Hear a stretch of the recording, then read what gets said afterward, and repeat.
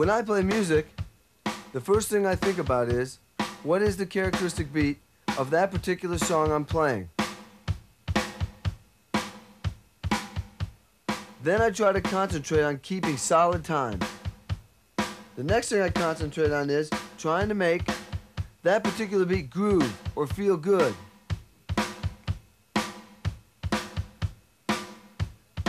Then I try to be as creative as I possibly can with that beat.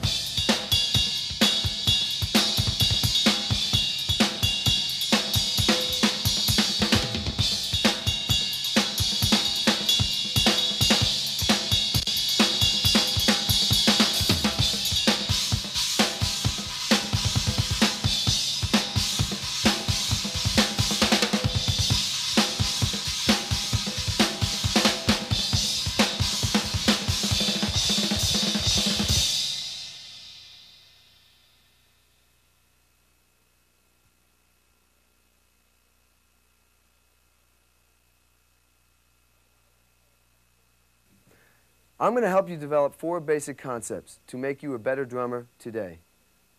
These 4 basic concepts are: 1, define a characteristic beat of a song.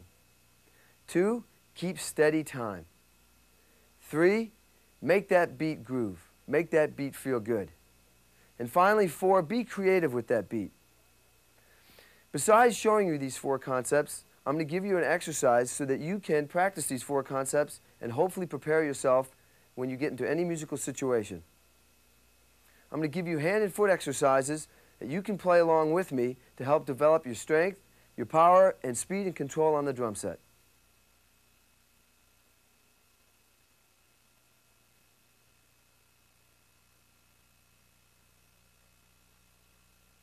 What is the characteristic beat of a song? The characteristic beat is the beat you choose to play in a song. It is one of the 2 main ingredients that help make a song sound unique. The other is the melody. The beat is the soul, the spirit. It's the foundation of a song. I'm going to play 6 different beats that I recorded on John Cougar Mellencamp records. The first beat I'm going to play is from a song called Hurt So Good. The thing that's unique about this song is that I really didn't play anything that complicated. It was just that I played it steady and solid. And the thing that came through was my spirit and my soul. Each one of you has a unique personality, and that's why you don't really have to play something complicated to make your point, to be unique. Just be yourself and play a simple beat, and you will be unique. Hurt So Good.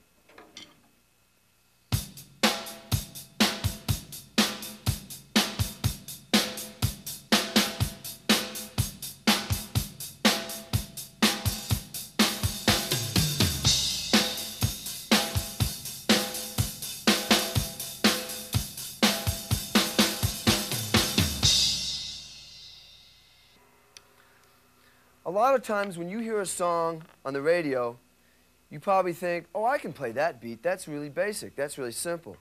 But what you don't probably realize is that the beat you're hearing on that song is the end result of possibly hours, days, weeks, and months of working on that music. So, for example, in a song called Jack and Diane, I played this very basic beat when we started rehearsing.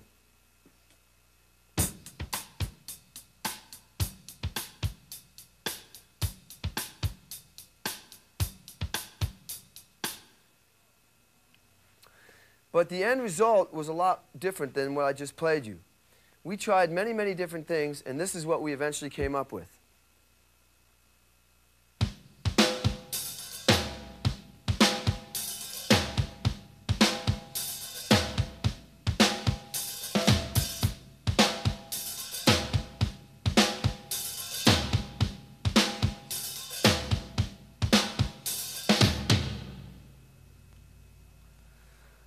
Another example that's just like this is we did a song called Crumbling Down.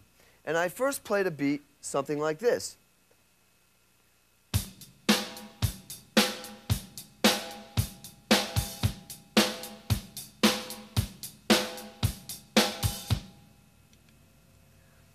Well, I'd played that beat many, many times, and I was trying to look for something a little bit more unique. So I got inspired by the guitar part that John was playing on the acoustic guitar. And instead of playing the eighth note figure that I usually play on the hi-hat, I put it in my right foot. So it went something like this.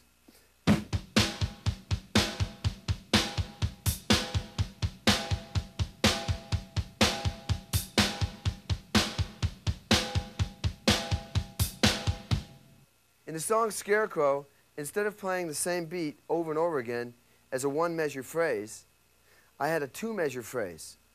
The first measure went something like this.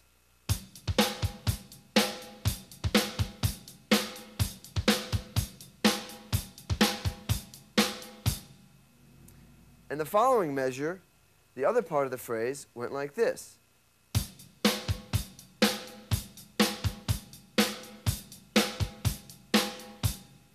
And so together, it went like this. Rain on the scarecrow, blood on the ground. Cops from last summer weren't enough to pay your loan. Buy the seed plant to spring, found the bank foreclosed. Call my old friend shipment up to auction off the land. Said, John, it's just my job, and I hope you understand. They calling it your job, oh horse, sure don't make it right. If you want me to, I'll say a prayer for your soul. In the song Laughing a Tear, the effect I was trying to create was to play a simple beat as steady as possible, kind of like a drum machine, but with a human feel. The beat kind of went like this.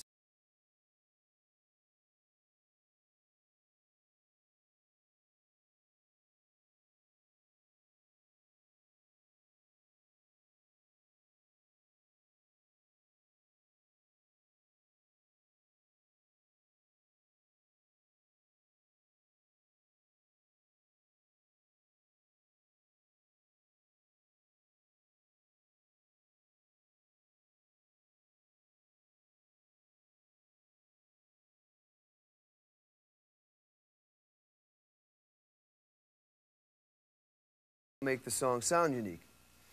In this particular song, Lonely All Night, I played 4 quarter notes on the bass drum. And as simple as that may sound, I'd never done that before in a John Cougar song. So the beat went something like this.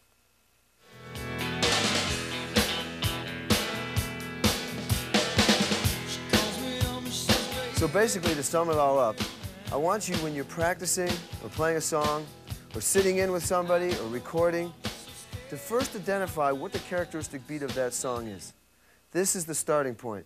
This is the foundation. This is where you must start.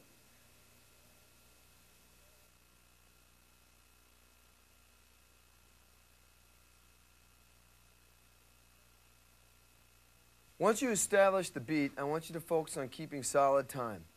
The drummer in the band has to focus on this the most because he holds the band together. But the other musicians are equally responsible for time. You can't force 5 musicians to play together if they don't want to play in time. Now, what I do to practice my time is I work with a drum machine and a metronome. I want you to do the same. Spend some time playing with a drum machine or a metronome and make sure that you play all your tempos steady. This will be an exercise and it will show you where you speed up and slow down. I'm going to play a drum machine and listen to him through my headphones.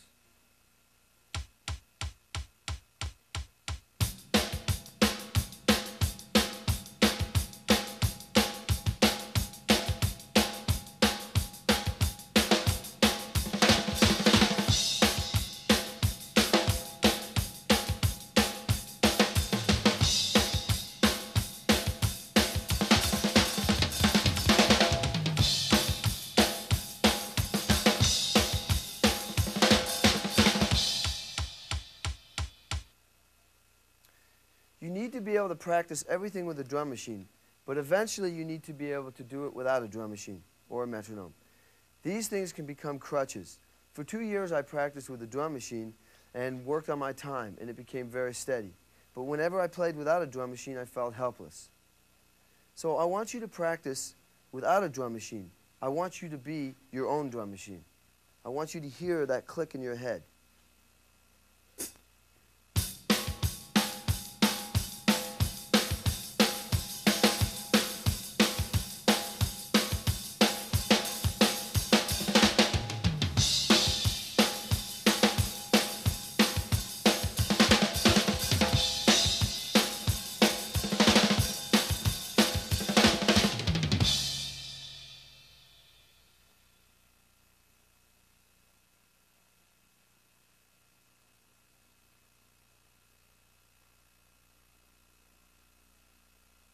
Once you establish the characteristic beat and you're keeping solid time, I want you to focus now on making that beat groove.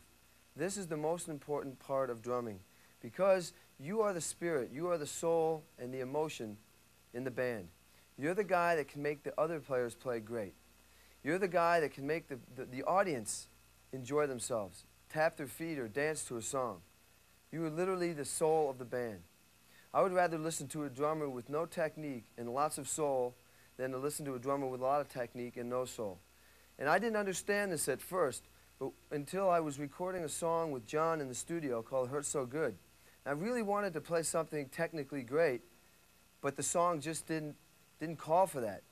And when I listened to the playback, I realized that what I really dug about the song was the simplicity of the beat, and what I heard was just a lot of feeling, a lot of soul, and a lot of spirit. And that's when I was convinced.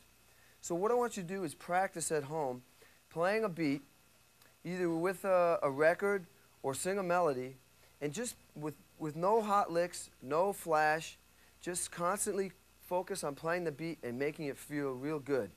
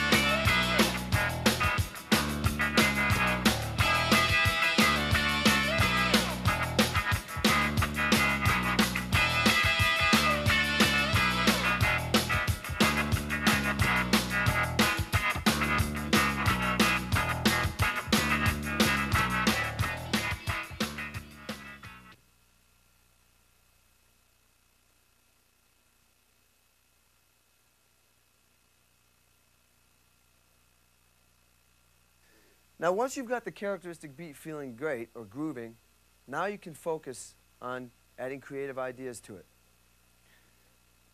The characteristic beat is the foundation of a song. It's almost like a cake. And you can't put icing on a cake if there's no cake. The icing are the creative ideas. The beat itself is like the cake. And you want to add things to it, but you don't want to mess up that foundation. So I'm going to play along with this tape, and I'm going to add creative ideas to it.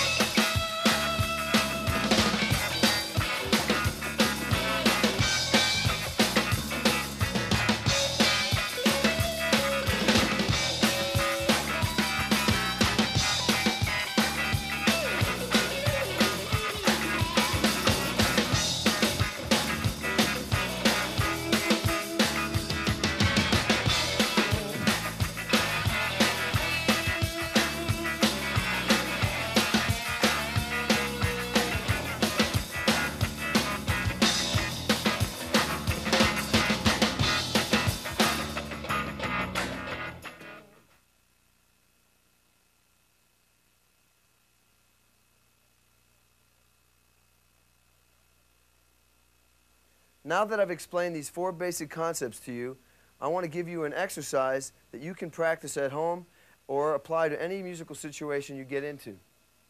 What I want you to do first is establish the basic characteristic beat.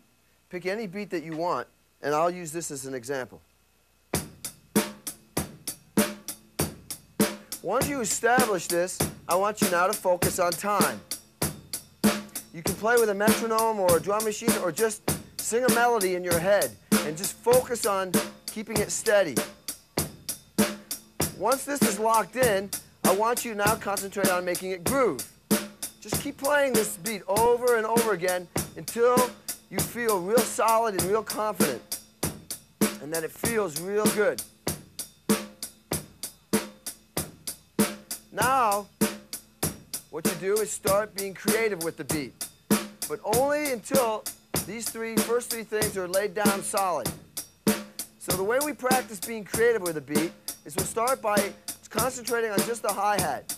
Keep the snare drum and the bass drum solid and try different ideas on the hi-hat. For example,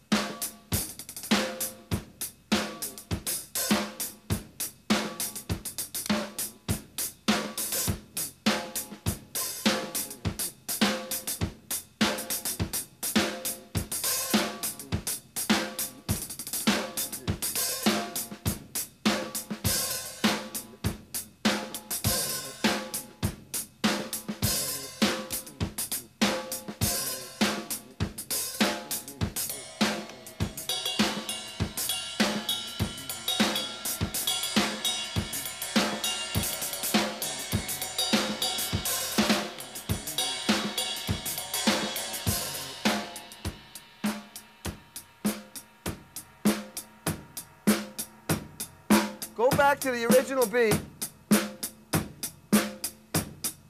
and now focus on just the bass drum. You can spend as long as you want on each one of these areas, but for now I'm just going to give you an example. So now focus on trying different ideas on the bass drum and keep the snare drum and the hi-hat the same, steady.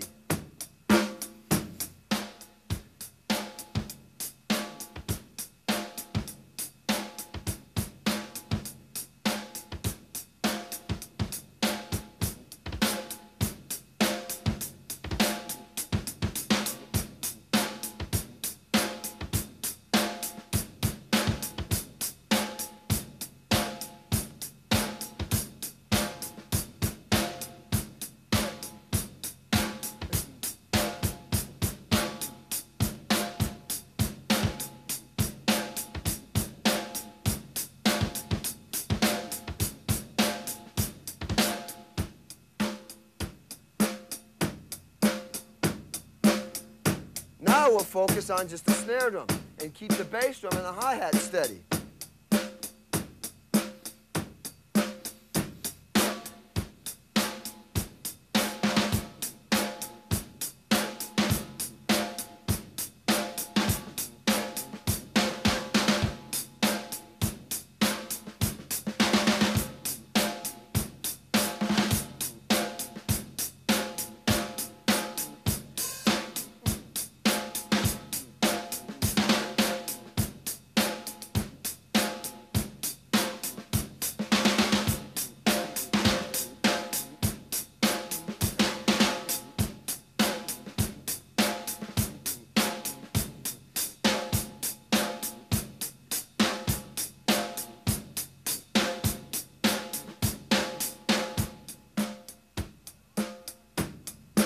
It's hard to concentrate on just one part.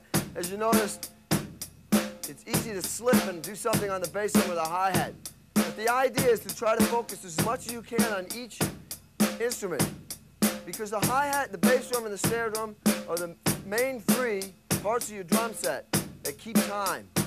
And now we put all 3 ideas together, trying to use the hi-hat, snare drum, and bass drum.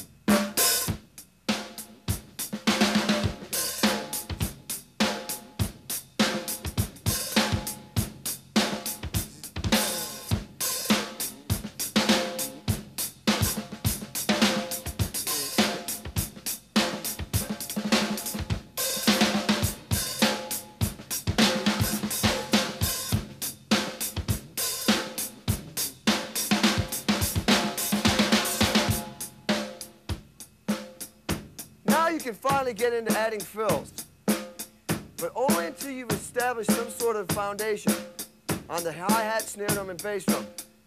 The fills are useless if you can't keep solid time with the beat and be creative with it. If you just try to do fancy licks and fills, that won't get you a job. But being able to take a beat and keep it solid and make it groove and add a few creative ideas to it, it'll work forever.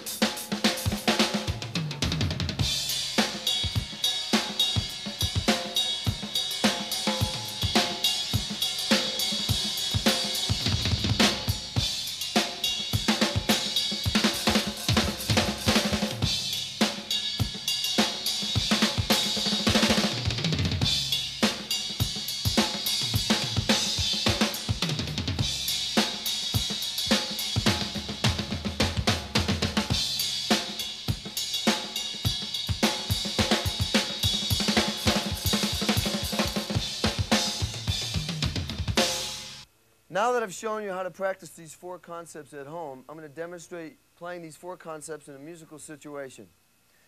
On keyboards, I'm going to have John Casella and Sandy Williams on guitar accompany me. 1, 2, 3.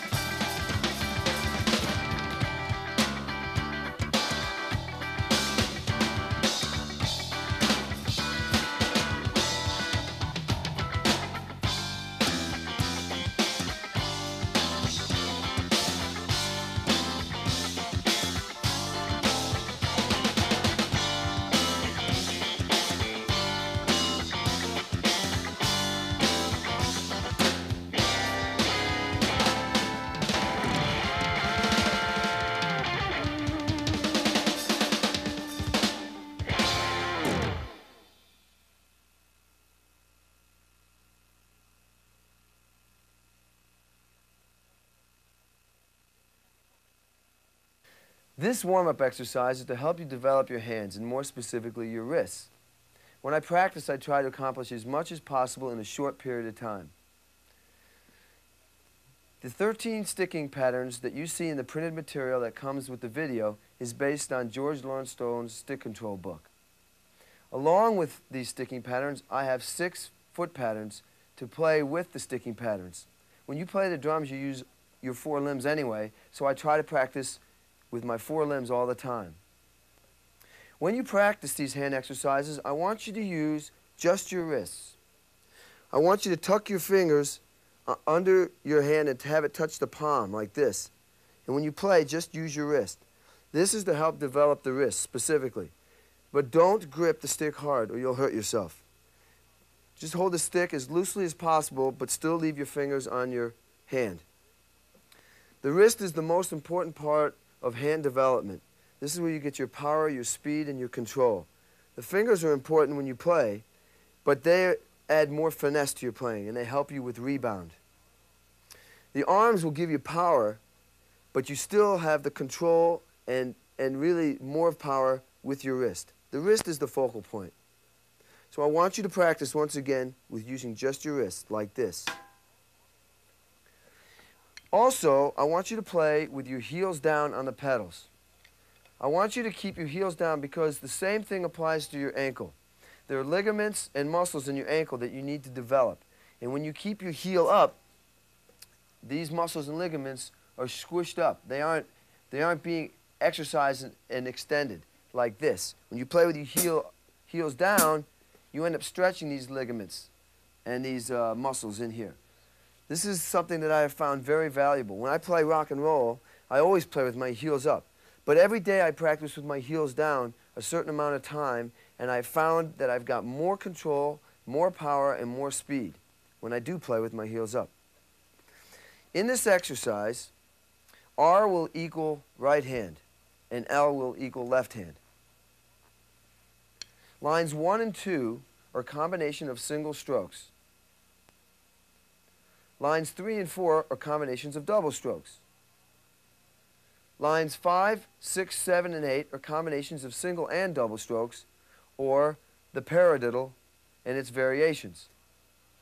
Lines 9, 10, 11, and 12 are combinations of 3 strokes. And finally, line 13 is a combination of 4 strokes, 4 rights, 4 lefts. Okay, the foot patterns, for foot pattern A is just quarter notes in the bass drum. Foot pattern B is just quarter notes in the hi-hat, or your left foot. Foot pattern C is alternating between your right foot and your left foot. Foot pattern D is alternating between your left foot and your right foot. Foot pattern E is 4s with the right foot and 2 and 4 with the left foot. And foot pattern F is the reverse of that, which is 4s with your left foot and 2 and 4 with your right foot. All this is in the printed material. Okay, let's start by setting your metronome at the quarter note equals 80 beats per minute. And I will demonstrate very slowly, 1 through 13, each line 2 times with foot pattern A. Remember to use just your wrists and keep your heels down.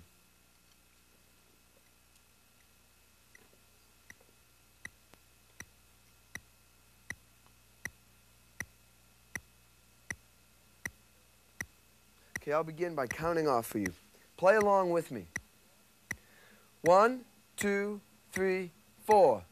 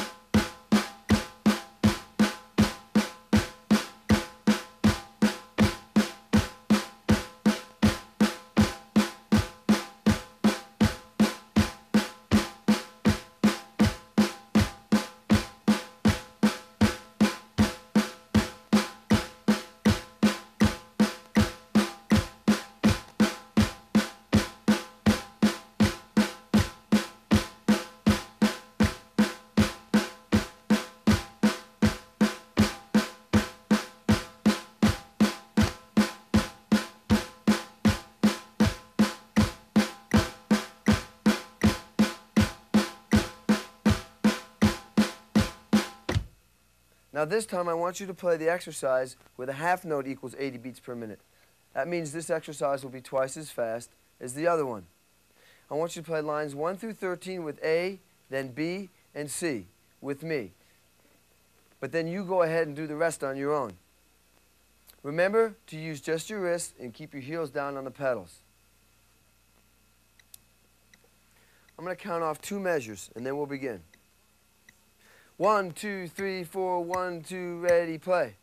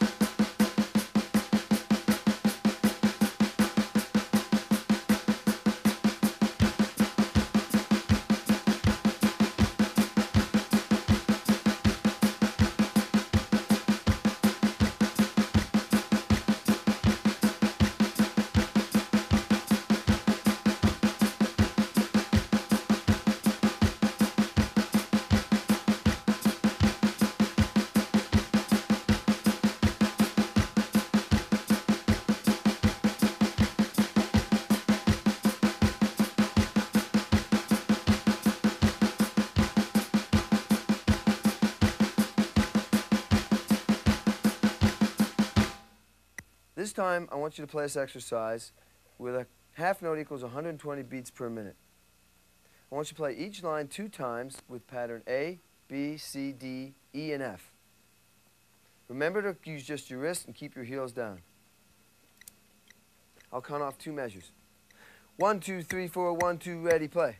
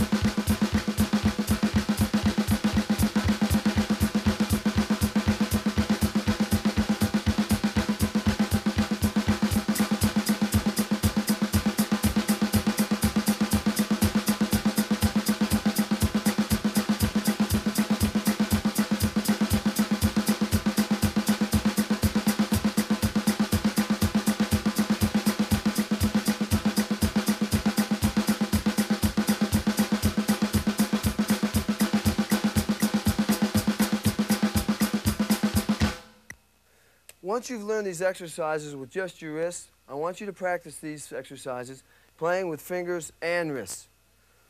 Now you can release the stick in your hand and let the fingers catch the rebound.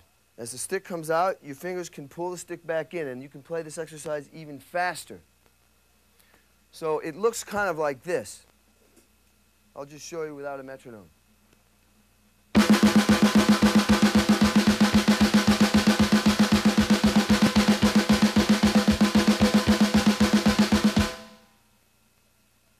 See, with this exercise now, using your fingers, you can learn to play this exercise even faster than I was playing before. Let me demonstrate this for a little bit with pattern A.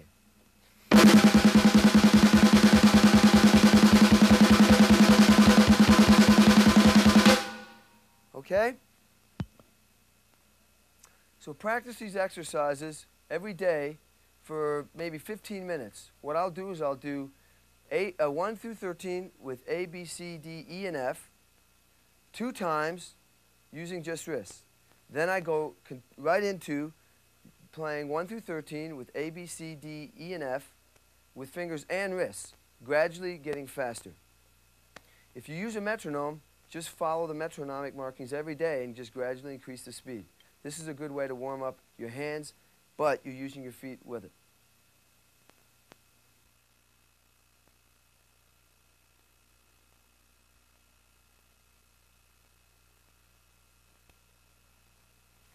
This exercise is to help develop your feet.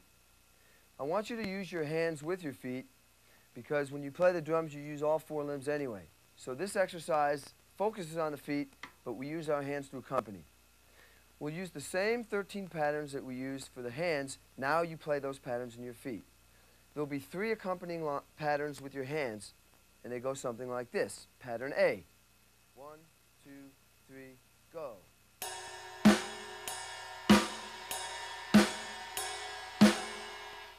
Pattern B goes something like this. 1, 2, ready, play.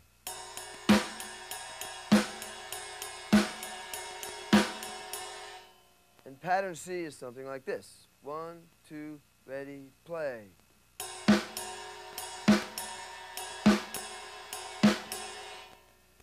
Now I'm going to play this exercise with the quarter note equals 120 beats per minute.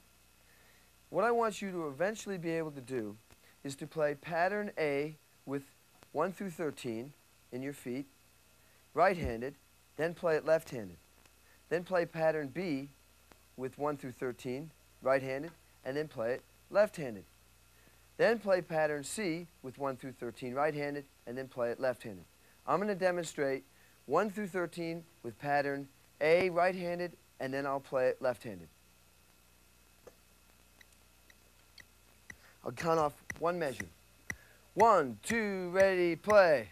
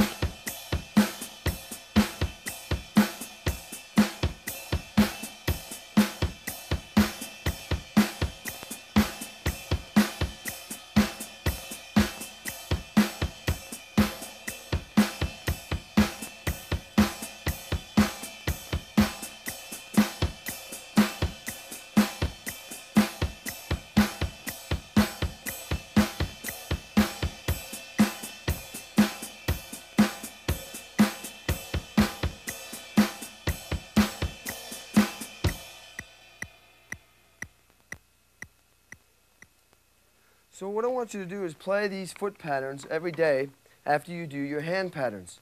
And between playing your hand patterns and your foot patterns and using all four limbs, you should be able to give yourself a pretty good workout. I do this every day, and then I continue on to playing more involved things. And besides that, I definitely work on my groove every day. I work on those four concepts: laying down a beat, keeping steady time, making it feel great, and then being creative with the beat.